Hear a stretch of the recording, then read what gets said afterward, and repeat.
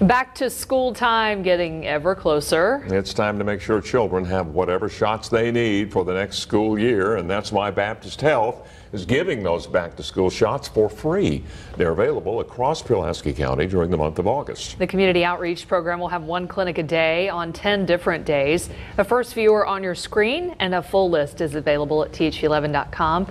Show up early if you can. The first 50 children to get vaccinated every day will get a backpack full of school supplies. Make sure to bring your child's shot records, and while you do not have to pay, they ask that you bring proof of insurance or Medicaid coverage.